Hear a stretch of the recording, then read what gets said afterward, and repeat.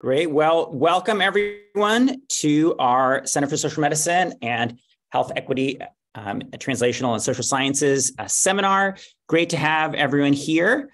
I'm going to be introducing our speaker today, and we'll also, we really would like to have a nice discussion today.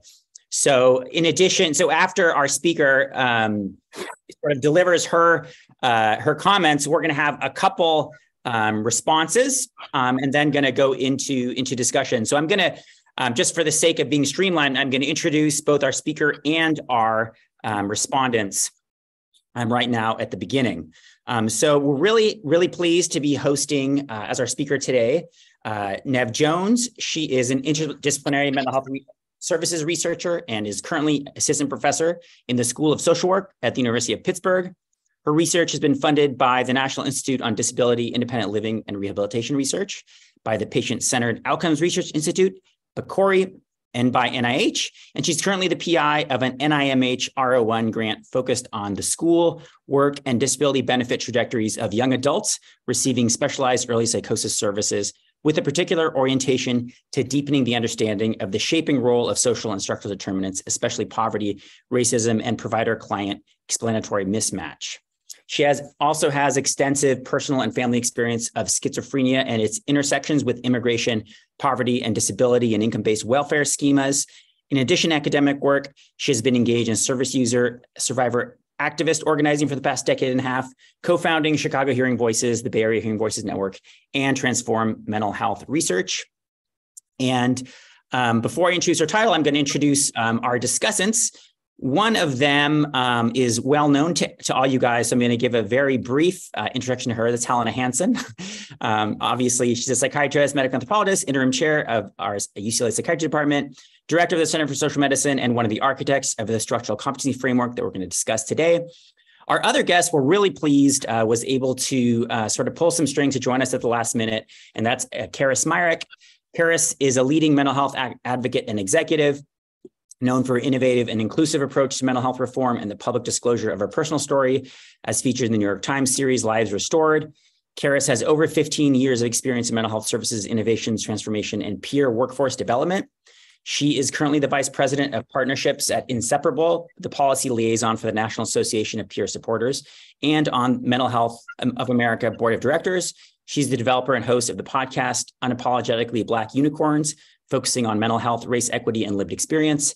Karis has also held numerous national leadership positions, including Chief of Peer and Allied Health Professions for the LA County Department of Mental Health, Director of the Office of Consumer Affairs for the Center for Mental Health Services of the Substance Abuse and Mental Health Services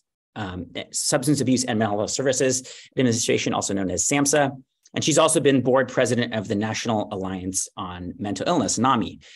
And Karis, with Nev, is a co-editor of the Journal of Psychiatric Services Lived Experience and Leadership column, and has authored numerous peer-reviewed journal articles and book chapters. So really happy Karis could join us. And so to get the whole hour rolling, I'm going to turn it over to Nev. The title of our presentation today is Structural Competency Discourse, Epistemic Justice, and the Cultural Politics of Identity, Hard Questions. So go ahead, Nev. Thank you, Ippy. Hello, everyone. It is really amazing to be here. I will go ahead and share screen. Okay, you guys can all see that. The only thing I want to kind of add to Ippy's lovely introduction is to just really emphasize from the kind of perspective of transparency about positionality. I probably will sound very impassioned about the things that I'm talking about. In my case, I really come from a place of literally lifelong multi-generational immersion in public sector mental health services, specifically focused on schizophrenia, psychosis, and, welfare systems, right? Subsidized housing, the Section 8 program, housing instability and homelessness, disability-based welfare benefits. So kind of, this has so fundamentally shaped who I am that naturally enough, I do have kind of strong feelings, and I get passionate when I'm talking about this stuff. So, first of all, I really want to signal my deep appreciation for structural competency slash humility and what the sort of structural competency movement has helped kind of bring to the fore in terms of medical training, residency, and really kind of fanning out into other disciplines across areas of health and medicine. I think that structural competency began to very powerfully foreground structural racism, even before some of the sort of developments of the last 4 or 5 years that have really put pressure on schools of medicine, right? Like structural competency was already there, really pushing this agenda in a powerful way. Also, just a caveat, the sort of the critique or set of concerns I'll be raising, I think, are fairly specific to kind of the psychiatry and mental health space. We could have a whole conversation about the interface between sort of kind of physical health, mental health differences, but for the purposes of this presentation, I'm really focusing on the psi spaces. Okay.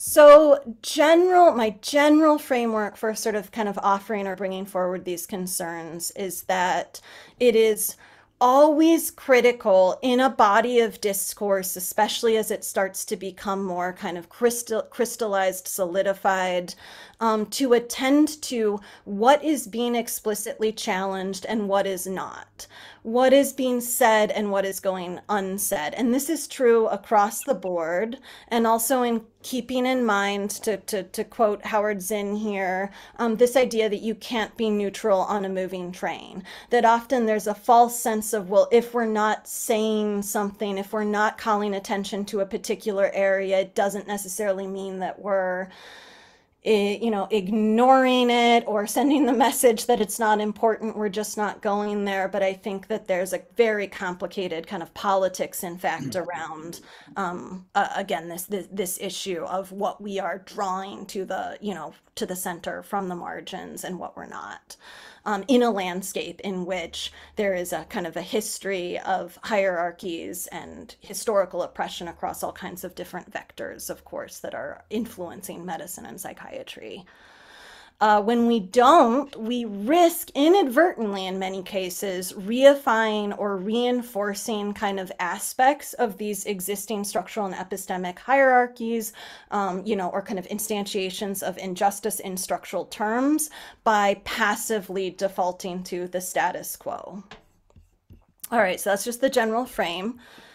Now going into the first, what I'll call sort of a hard question for structural competency discourse. So I have spent some time engaging with the kind of structural competency literature and for a number of years. And it is pretty common, if not normative, to see terms like mental illness, psychiatric disorder, addiction, etc., used repeatedly and used in terms that we would recognize as fitting and aligning with traditional medical ways of kind of talking about, illness, disorder. There is, meanwhile, decades and decades of critique that is both domestic and international in origin from user survivor psychosocial disability activists, around these constructs and what they mean and what they signal and the contribution they have made to kind of status quo systems of care and societal response to individuals labeled with quote unquote mental illness in general and quote unquote serious mental illness specifically. I think parallels on the drug use side, around drug use versus addictions versus addiction qua kind of a brain disorder. Brain-based disorder.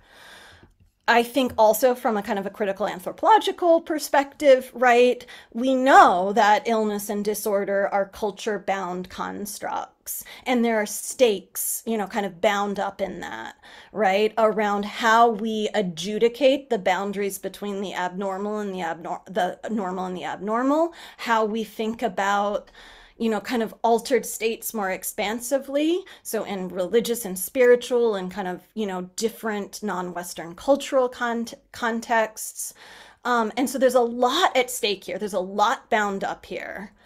And then just to kind of repeat that for a lot of folks, right, very biomedicalizing and or pathology focused, pathology centered thinking has been perceived as, felt as playing a pretty major role in perpetuating the kind of social exclusion and social violence that we see happening vis-a-vis individuals with psychiatric disabilities.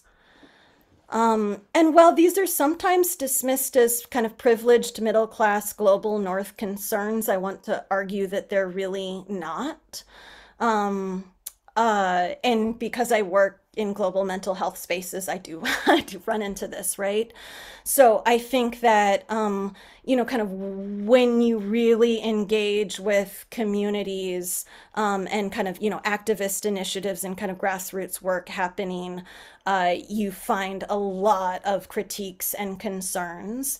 And specifically, I think when we look even within a kind of a domestic context at who it is who is ending up on the streets, who is ending up kind of caught in the whole poverty trap that is supplemental social security in this country, that a very large number of kind of individuals bound up in these systems are really in a more individual way, really, really kind of pushing back on or just kind of outright rejecting what's wrong with me is that I have a brain disorder. And in a lot of my work, which has really, really deeply engaged qualitatively with kind of public sector mental health clients, especially who have been labeled with psychosis or schizophrenia, I think we see a lot of this and coming from a place that in many cases is also explicitly racialized. So one of the young adults I interviewed in kind of one of the most powerful interviews I've ever personally done, he really had a rather developed analysis of sort of racial genocide through psychosis services, right? Through the way he was treated, antipsychotics as a primary response, and how that's kind of bound up in a kind of really overwriting of people's narratives about what's happened in their lives, very much including structural racism. So I just want to kind of say that. And I think that we see kind of as part of this larger body of discourse that kind of reduces what people are experiencing and the complexities of it to illness, disorder, quote unquote. We see a normalization then of coercion and carceral kind of mechanisms and responses. And, you guys are there in LA, the epicenter of the California care courts, where this is kind of playing out in real time and almost certainly will disproportionately impact racialized minorities living on the streets, and very specifically with psychosis. Okay. Next kind of hard question. So I guess the hard question then is, where's the engagement, right? Where's the deep engagement between structural competency discourse in the mental health and psy spaces with this entire movement of folks who have really been trying to kind of to push back and to really kind of center concerns around epistemic injustice, as well as literally just sort of kind of physical injustice as it plays out in structural injustice. So then the hard question too, kind of more on this note of kind of epistemic injustice and who tells the story, but here I really want to talk about not just is structural competency engaging, but who do we see represented in structural competency discourse and training as the thought leaders, right? As the thought leaders, as the, kind of authors of key pieces, and it's now a big field, right, actually around this. Again, I think in other areas we have seen a lot of attention in the last 5 or 6 years to the sort of the politics of representation in academic and clinical spaces, and who is being positioned to tell the story, to define, to explain, who is positioned as the expert. And this really matters. And we see this playing out in problematic ways across the global north, global south hierarchy between, kind of white researchers and minoritized ethno-racial groups and et cetera, but very much also kind of including disability. And then who is cited and referenced is seen as important. So I have also, I will say, I've also gone through some key kind of structural competency readings and articles to really look at who is actually being cited and referenced in them, even when the kind of the user survivor movement sometimes is at least mentioned or referenced, but often through the lens of like a non-user survivor author writing about that. Okay, and then the third hard question. So this one is a little bit different. So this, kind of where I first kind of lodged on this is kind of looking at the structural competency intervention and training literature, where in some interventions, there is an effort to integrate what we might call broadly lived experience in the form of kind of peer support or peer navigators or community health navigators, et cetera. Now this, this then, also sort of, whether intended or not, maps onto the broader kind of workforce hierarchies that have developed around both peer and community health workers. And so I have some concern when people are being brought in, but brought in a way that positions them in a very sort of subjugated, hierarchically kind of subjugated way. Again, it may not be entirely, probably is not intended. I'm not talking about kind of intentional subjugation here, but it is the larger structures in which we're operating with, if unchallenged, they remain what they are.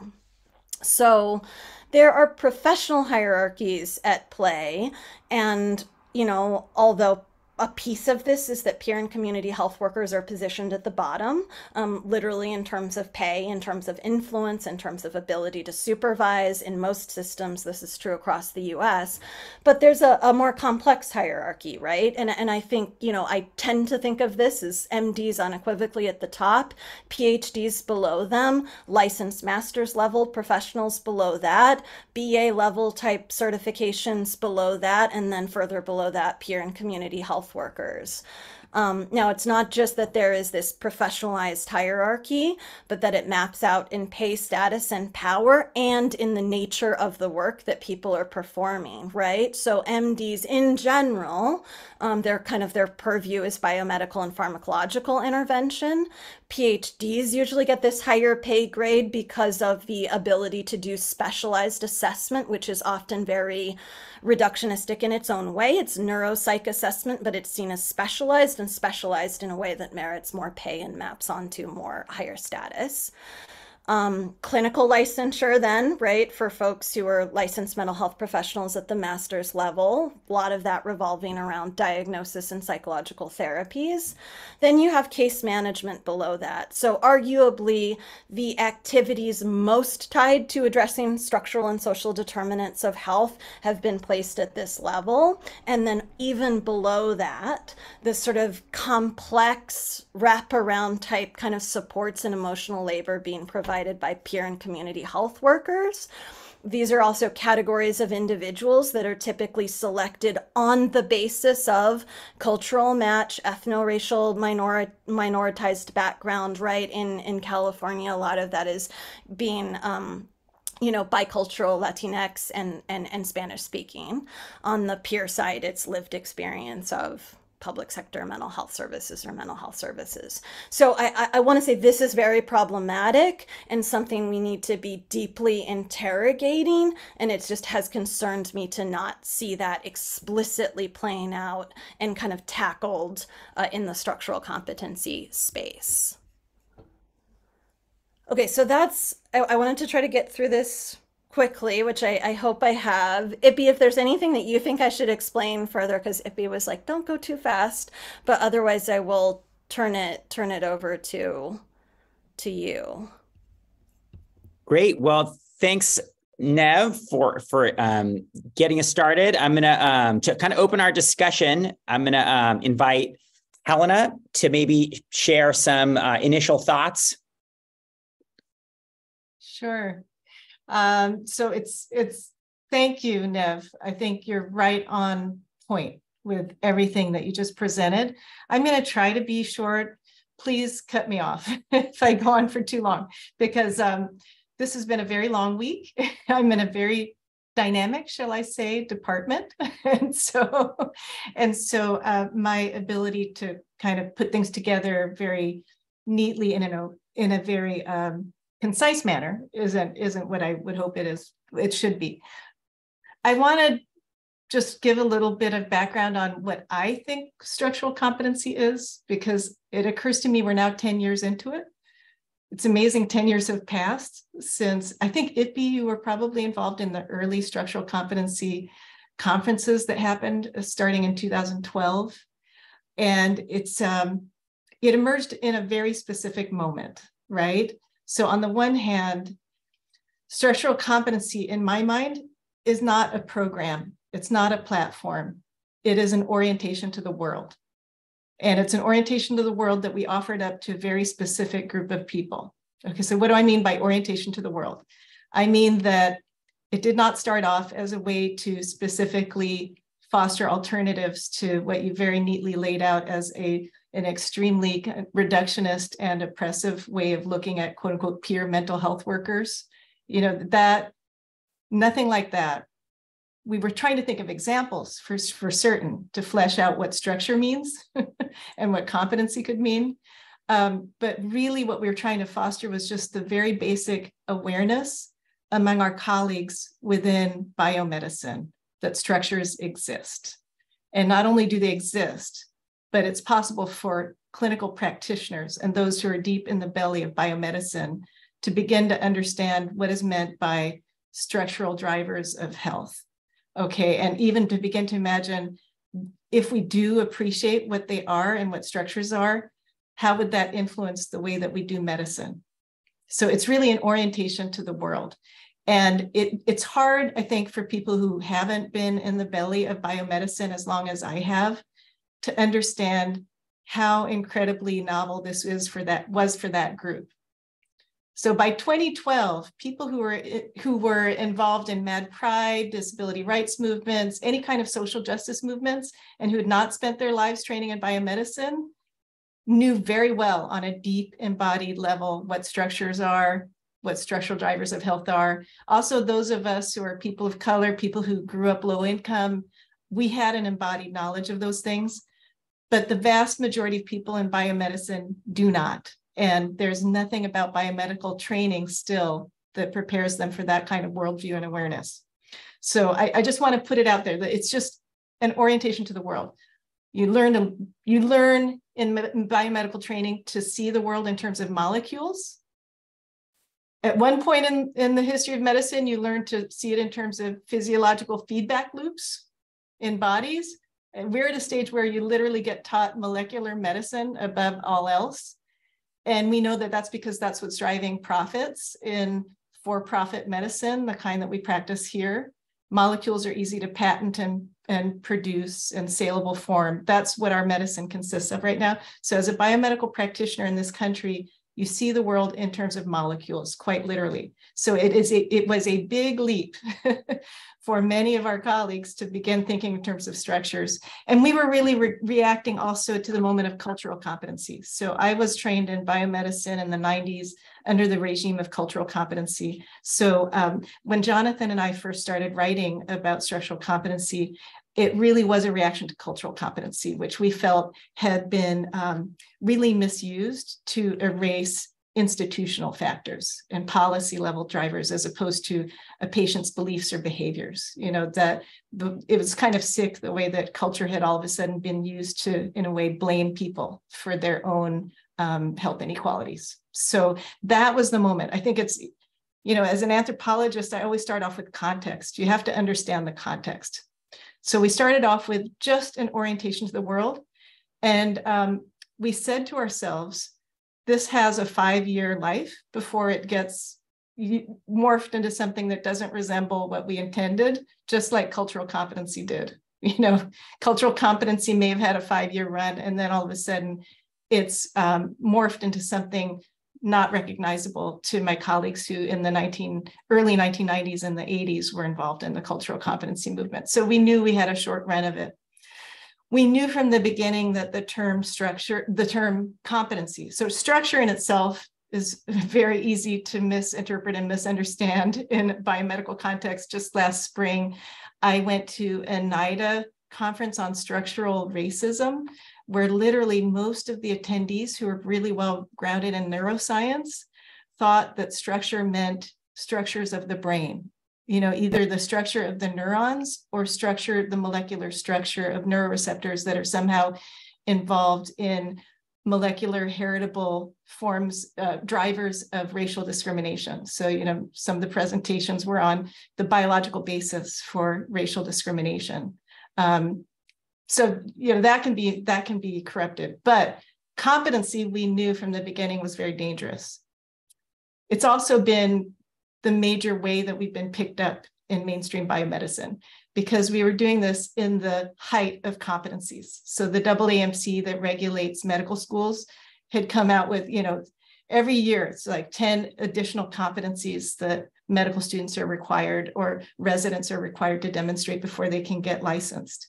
And so the language of competency was all over the place. And those of us who do social scholarship, the idea of a boundary object, that when you're trying to connect two vastly different worlds, two vastly different bodies of knowledge, you come upon language that may not mean the same thing to both parties, but brings them together in some way because it has purchase. So competency was that kind of term. It's really why people began to pay attention, in my view, because it fit into that language that was already in circulation in biomedicine. But we also knew competency conveyed the very hierarchy that we were trying to push back against. And so that's why we reached out to Jan Murray Garcia and Melanie Turvalon's Cultural Humility for Structural Humility.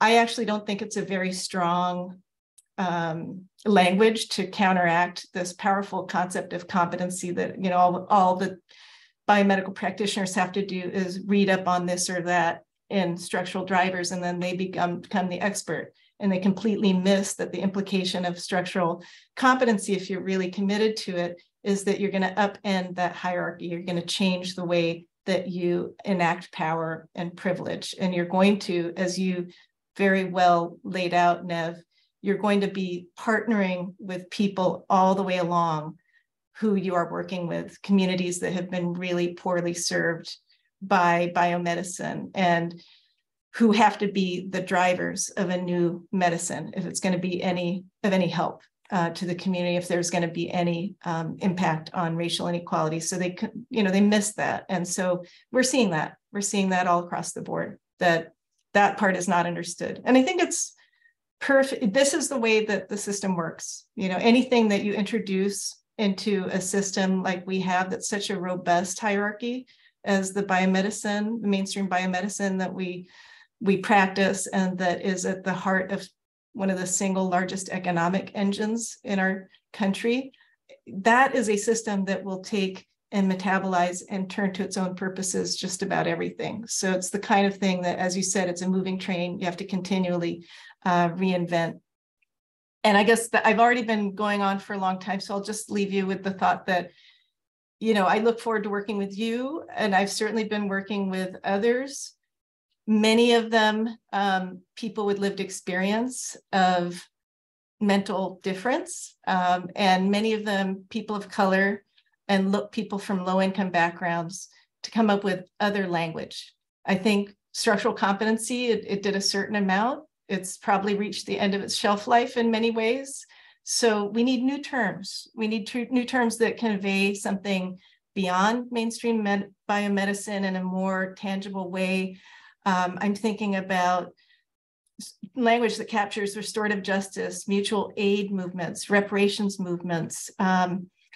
So it's not only what we can do within biomedicine, but how can we support forms of health care and health promotion that happen way outside of biomedicine and are already active and doing a lot of good. I'm thinking even, urban farming, plant medicine, indigenous apothecary, the use of the arts to promote health.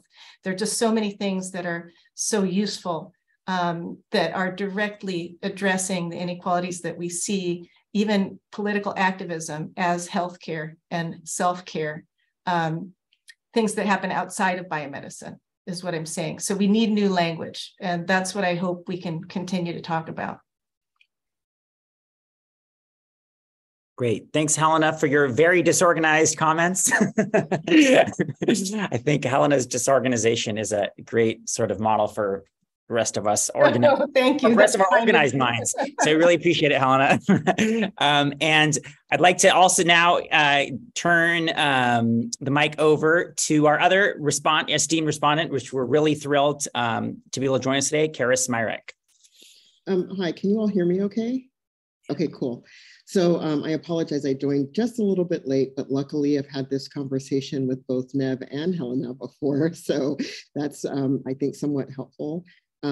Interestingly enough, I had a meeting here in Oakland at the Oakland Museum of California, which has an Angela Davis exhibit. So I don't know if I'm coming in like right off of that into this and it sort of all fits, but I think it does fit sort of nicely. I'd like to have her start by thinking a little bit too about when we think about structural competency or structural humility, whichever terms we want to use, especially within thinking about lived experience movements.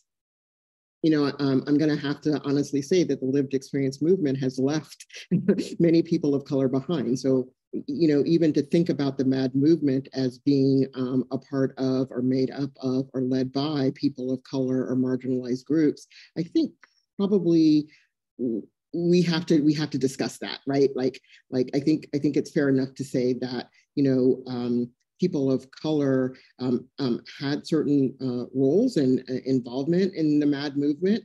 But a lot of times when people talk about MAD movement, consumer survivor, ex-patient movement, they leave out people of color.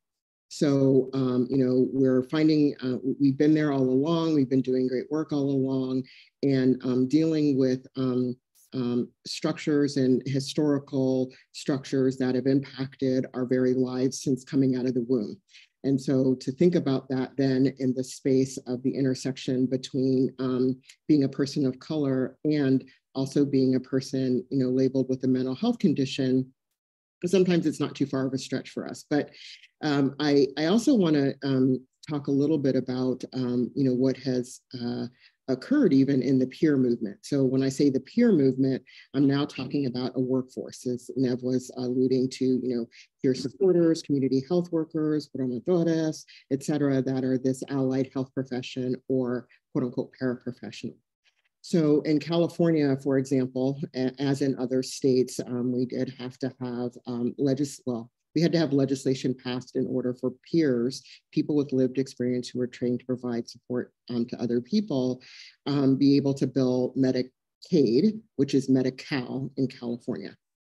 So when you do that, the Center for Medicaid and Medicare Services requires that the state set up particular guidelines, right? That you have to have training, that training has to have competencies, and you have to list those competencies. So we do, as do other professions, have a list of competencies, and among them is cultural competency. And everybody was super excited about that. And I said, Kara Smyrek here in California, it's not enough. We also need to look at what we would call quote unquote structural competency. So I'll say quote unquote, because a lot of people didn't know what that is. They don't know what it is. It's not that it's a new term, it's a term within the framework of our work we have never used.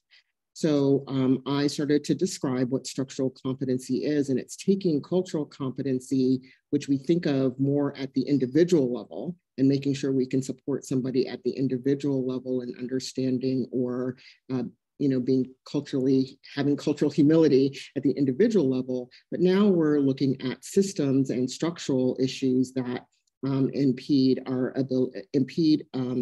people's ability to live their life to the fullest. I'll just put it that way, because their structures and barriers, for example, might be something around poverty, or it may be something around housing or things like that. So as I talked about this, quite frankly, I got a lot of bite back. And the bite back was this: as peers, we don't do that. We don't deal with that. We only work with people at the individual level. And that was it. We're not going to have structural competency as part of our competencies, as part of our training. And I thought that was really interesting, because as part of our training and as part of our core competencies, we actually have self and system advocacy.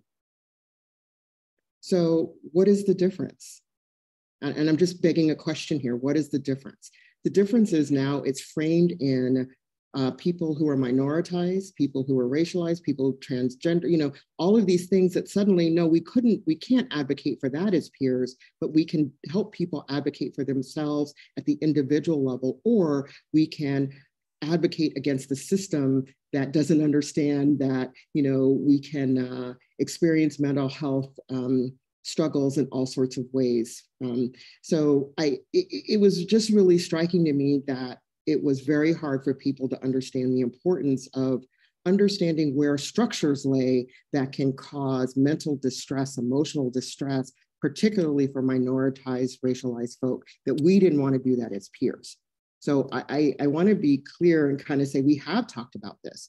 Now, I thought about this long and hard enough that in fact we do have structural competency as one of the competencies in our training for peers in California. Now, the fact that nobody wanted it and the fact that people don't know what it is, I don't know what the heck they're going to be trained on. That's just because nobody does that training. So I don't know what training has been developed that actually addresses structural competency or structural humility from the peer and lived experience practice space. I don't know what it looks like. I don't know what people have done. I don't know who's checking to see, is it really it? And that is a little bit concerning.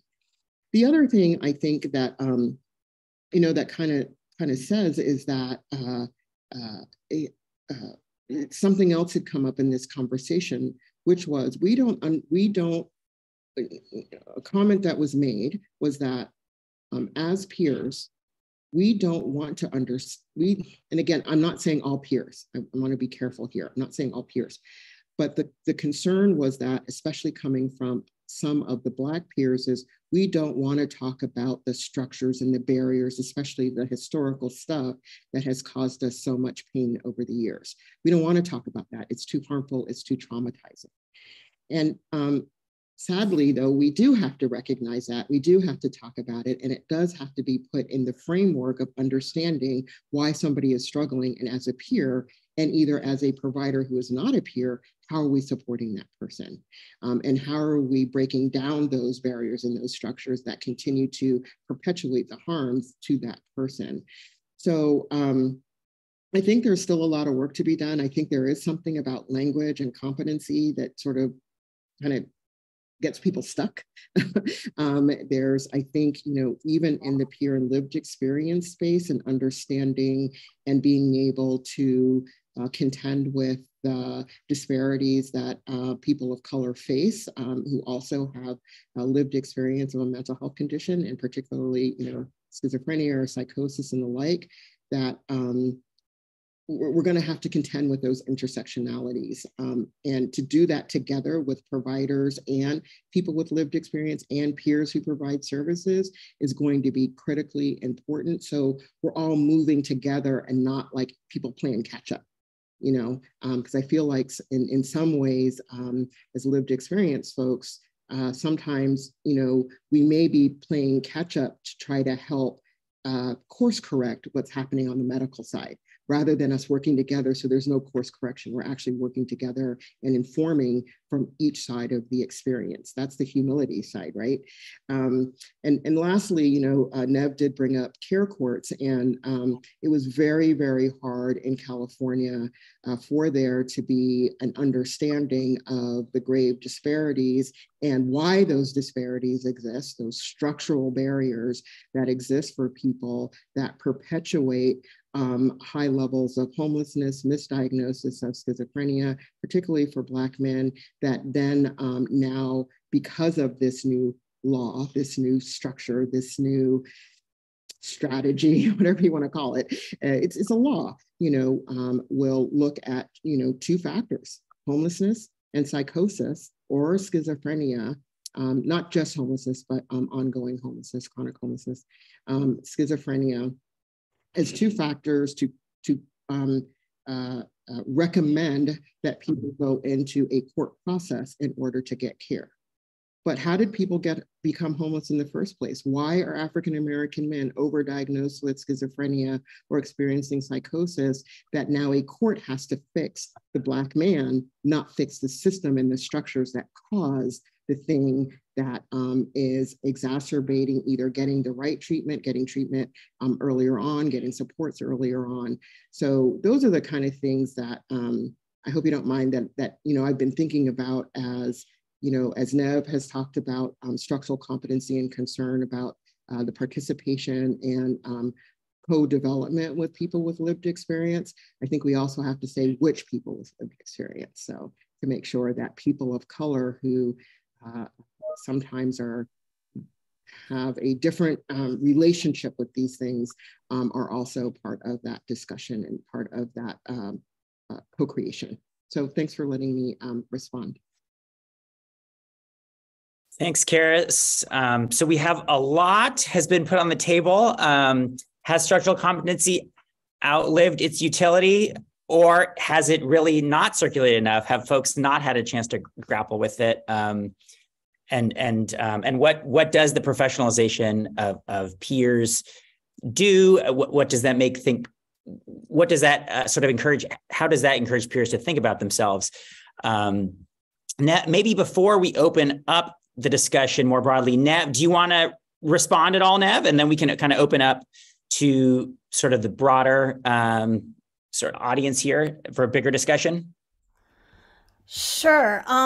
Just so, I mean, a couple of things I would throw on the table is that especially if we expand out to the global landscape, extremely complicated, all the vectors and hierarchies. Because I've been doing more work in the global space, also enormous concerns on the part of activists in the global South about anyone in the global North and their discourse, their activist discourse. And also, I just want to, and Karis, you missed this, but I do really want to highlight that also activism in this space is not a product of the global North. It is not.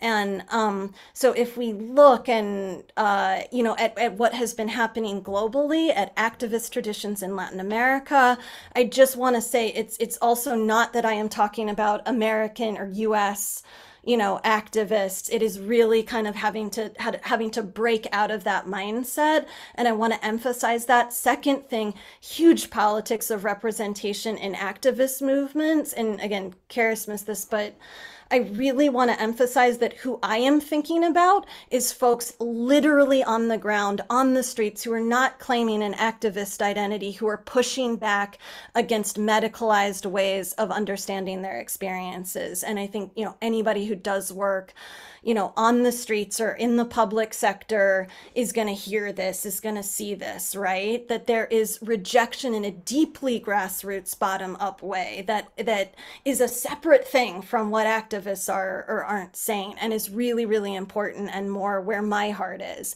People on the ground, deeply impacted, ending up in jails, prisons, the streets, and they are not saying, we love the idea of mental illness, it's great. They wouldn't be there if this discourse and the way it structured our services made sense in many ways. So I just want to acknowledge that. Going to some of Helena's points, I think my hard question back is still, it's what choices have been made about what has been sacrificed and what is preserved when examples are given. So this was sort of my kind of my frame for this, right? It's what are we talking about versus not? And I just think that that's really, really important. And what happens is marginalization stacks on marginalization historically, and then it's occurring across all these vectors: global geopolitics, race in the US or in, Anglophone high-income countries specifically, poverty and class majorly shaping this space as well. So there's all these different vectors, but it's a question of what are we bringing to the fore, intentionally knowing this history, and what are we not? And so part of my concern is really there around and it is globalized. It's a global North export. It's really a neo-colonial export, really kind of starting in the UK, in terms of this biomedicalized way of understanding people's experiences. So I just want to come back to that, as because I think if one is not frontally challenging that, one is not frontally challenging that. So I don't know how we get there, because, and maybe it is because the shelf life has expired, but I see structural competency happening in psychiatry programs with absolute and total inattention to critiques, whether they're coming from real people, just individuals who have no access to academic spaces, or coming from, kind of self-positioned activists, push back against these sort of biomedicalizing, reductionist, pathologizing narratives of their experiences, and that this has happened all over the world, really. So I guess I just want to push on certain things. Can I respond to that? And I actually see some people on the screen who I know could contribute a lot to. There are several questions embedded in that. One is, you spoke somewhat in the passive voice about what structures, what problems, what issues are being taken up. And so my response to that is we have to ask who and for what reason. So structural competency may not be a useful language for some groups that really want to critique the wholesale biomedicalization of psychic experience. It may or may not be useful. I think it still can be useful to those of us who are working from within biomedicine to try to bring a critical lens to what we do and the role of biomedicine in creating inequalities and structures of oppression, because that was really the initial impulse. Just if you look at the work of Ippy and Kelly Knight, who's on the screen, and Jonathan Metzel and the whole group of us who have kind of taken this up and tried to see how far we can get, it's really been an attempt to get critical thinking inside of the heart of biomedicine.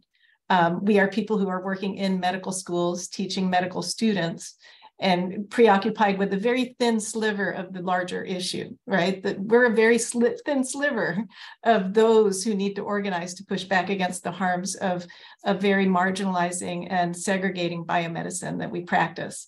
So we have to be, we can't talk in passive voice. We have to talk about, well, who is using it and for what purpose? And maybe it's not useful for certain things. I don't know. But I know that when it's conducted in the spirit in which it was started, really the end point is a critique of one's own biomedical practice and the institutions in which we're working, the institutions in which we're practicing biomedicine, and the health policies and economic engines that support the biomedicine. So it's a turning on ourselves. The structural analysis turns on ourselves, and that includes the language that we use, the pathologizing and marginalizing and segregating language that we use, including to when it comes to psychic and mental difference. So, but I think it's useful to a thin sliver. I don't know that structural competency is useful to the whole world. I really don't. And then you identified a second issue, which is something that those of us who are in this very tiny network of critical thinkers within biomedicine, working in academic medical centers with some training and background in social scholarship to support this critical thinking, and then many of us with lived experience to support the critical thinking. It's a very small network, and we're grappling all the time with the fact that we're working within a system of academic medicine where the critical thinking is very, very rare. This kind of critical thinking is very rare. And those of us who are trying to promote it we're kind of small salmon swimming upstream. And we're working very hard to build up networks nationally so that we can share resources with each other, really foster investments in critical scholarship in academic medicine to push back against these enormous forces of molecularizing life, and through that molecularization, erasing the political and economic drivers of the way that our biomedicine is practiced and the real sources of the inequalities that we're encountering. So we're a very small group, and Kelly, if you feel like at some point jumping into this, I want to credit Kelly Knight, who's, I think, calling in from UCSF, where she has built up a really robust, what she calls structural competency program and a train the trainer program, and really operationalized it in a way that's thoughtful and extremely critical. So I'm constantly sending people to Kelly when they come to me and say, what the heck is structural competency #1, but how do you actually do it? So I send them to her because she's done so much to operationalize it using the best of, critical scholarship and action. But we're a tiny group. So, I think what you're putting your finger on incredibly big needs. Structural competency can't work for everybody to address the big structural problems that you're absolutely right about that we need to address. Kelly, did you feel Sure. like? I mean, I'd be happy to say a quick few things. I mean, I'll say first, I really agree, Nev and Karis, with your critiques of structural competency. So as somebody who has been for 7 years or so trying to figure out how to operationalize or think about structural competency in the context of medical education as it exists, and that it has been organized in the service of medicine, and I think that that's one of the huge problems that we're coming to now. I will say at UCSF we've developed alternatives to structural competency as a result. And I think those are really important to point out. So while structural competency still exists in some limited and limiting forms that consistent with the critiques that you described, Nev, here at UCSF, we also have the Repair Project, which is a much more critical abolitionist, anti-racist, anti-colonial space that's taking up, I think, many of the issues that you are raising as not happening in structural competency in quite the way that you've seen it in your reviews of some of the literature. And it is diversifying in some really significant and unintended ways, as things do, as Helena pointed out. And so I do think we need to think about that vocabulary and what structural competency is being made to stand in for right now that I think it shouldn't and was never intended to, but I think it's raising critique that's really important. And the other is the Community Grand Rounds Project, which is a project that we did with residents in the Tenderloin and service providers and some students and critical social scientists, where we took structural competency, the limits of it, and then flipped it on its head and developed an alternative curriculum for healthcare professionals, really drawing from some of the critiques that you've raised. And I'd be happy to talk more if you're interested in both of those projects here, but I think it's just a small example, and that's sort of outside of other abolitionist work that those of us involved in structural competency work are involved in, that really has to exist outside of medicine. I have very little. I have a lot of cynicism and very little faith in being able to escape the harms of biomedicalization with structural competency or many other frames. So yes, and I'm really invested in trying to have a conversation of where do we go from here, because I really appreciate both what you, Karis, and Nev raised today. So thank you. I just want to say that's awesome to hear about, and I don't know if you can post links in the chat for anyone who might not already know about sort of how to read more and engage with what you're describing. And I'm glad you bring up abolition. I think that's such a rich topic too, is like the sort of abolitionist perspectives meet all of this. Likewise, abolition and psychiatry are a hard combo. And I just comment on what Kara said, which was also incredibly well placed and timed. So she brought up intersectionality. And I just want to comment that intersectionality is something that often comes up and hangs up conversations with practitioners around structural drivers of health inequalities. You kind of, even to get what's meant by intersectionality, you have to understand that there are structures that intersect, in forms of oppression that intersect. And so I think you're right on target in calling attention to that. And related to that, Kelly expressed pessimism about working within academic medicine. We're in something of what's turned into a support group also. We're an action group, but also a support group of people who are trying to foster critical approaches within academic mainstream biomedicine. So I can be discouraged, but I also think that there still is a role for it. There still is a role for fostering critical work within academic medicine. We're one tiny sliver, but there are so many ways that those of us who have intersectional identities, who are working within biomedicine, but also have other perspectives that we bring to bear, whether it's lived experience or critical scholarship, critical thinking that comes from somewhere, we have a role to play as well. We have a role to play in exploding from the inside. And the more you learn, for example, about the history of healthcare in this country and the moments of progressive turns within mainstream healthcare, the more you appreciate these kinds of intersectional insiders. I'll just give a tiny example about Medicaid and the fact that Black doctors played an incredibly important role, and they were organized amongst themselves, and they were positioned to really foster from the inside and work with allies, white allies from within biomedicine against the grain at the time. So I just want to say, I think there's a role. It's limited. It doesn't solve everything, but I don't want to leave academic medicine and give up on what I see as a rising generation.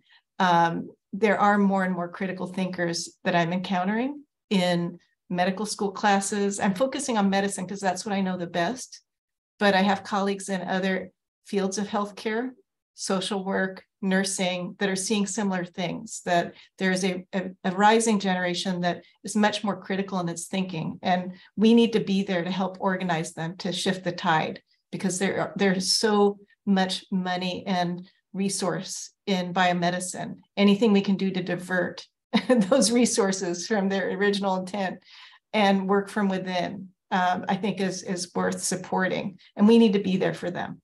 So Kelly, don't leave. And those that are working on the outside, you have, your work is incredibly critical and in the end, more influential, right?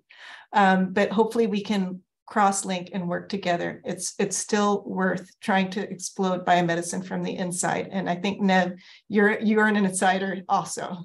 So you know what I'm talking about. It's tricky territory, but it's worth doing. So it does feel like the discussion is just getting started, even though we only have 2 minutes. We do have a question in the comments from Noe Chavez. I wonder if we have time to address this. She asks, how does Freire's critical pedagogy praxis fit here for challenging medical education or humanizing medical practices, or supporting grassroots participatory work to envision and realize new medical paradigms? And Noe, if you want to speak out, you're welcome to, but we could also just address your question.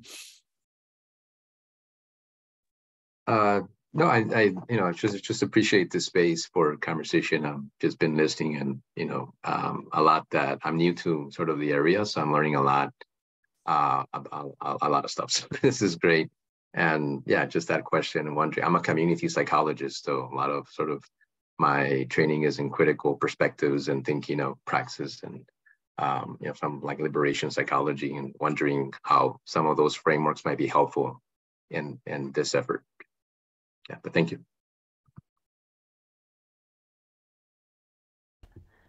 I'll really quickly say, I think Chris Montenegro is doing really, really interesting work and looking at the kind of the Freirean legacy in Latin America and what has happened to it and how it intersects with the kind of the contemporary status of psychiatry and what's happening. So it seems like such a rich area because it is a complex legacy even in, you know, Brazil and Chile where he's working. And thinking about why sort of what's happened even in those contexts has happened. But also even in global North contexts where consciousness raising and conscientization were such dominant forces in movements in the 60s and 70s. And oh, sure, one still hears these phrases, but in some way it has really dropped out of a lot of what we see happening. And peer support, to speak to some of Karis's concerns, you know, is really a disjuncture between early organizing that was so premised on consciousness raising and where things are at in a lot of places now.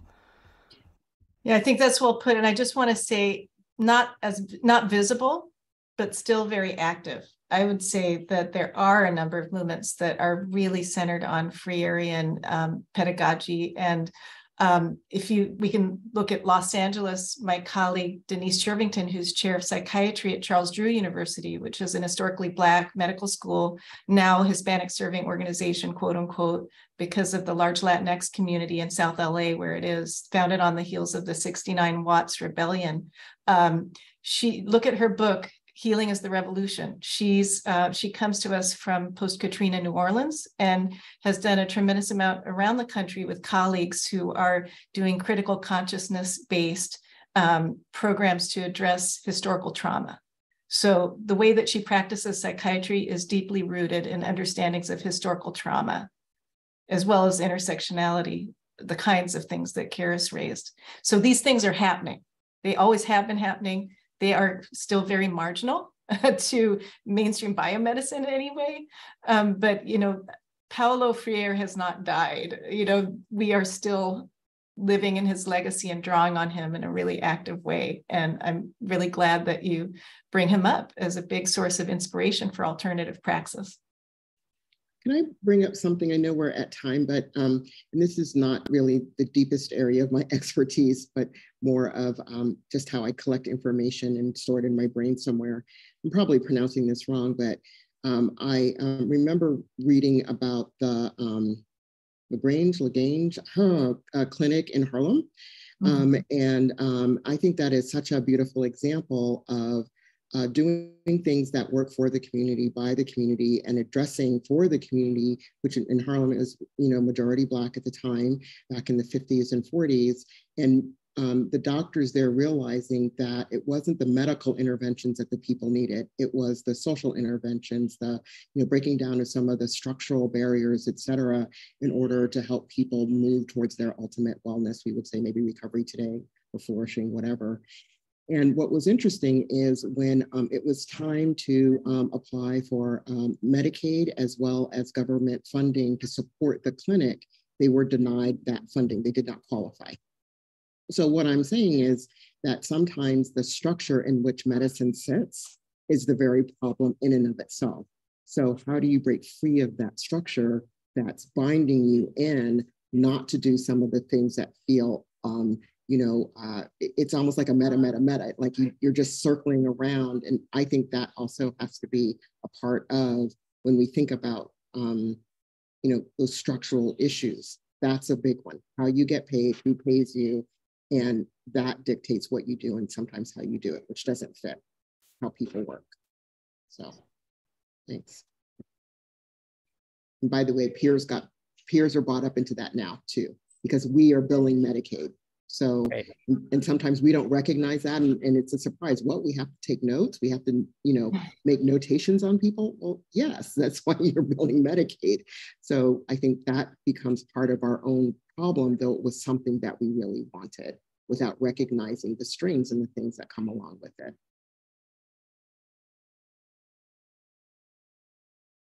Well, I think it is a few minutes after 2. I want to give people a chance. We always schedule for an hour. So I guess to officially end our program, thanks everyone. I think clearly we really do need, we need people inside the system to try to change exactly the kind of stuff you're talking about, Karis.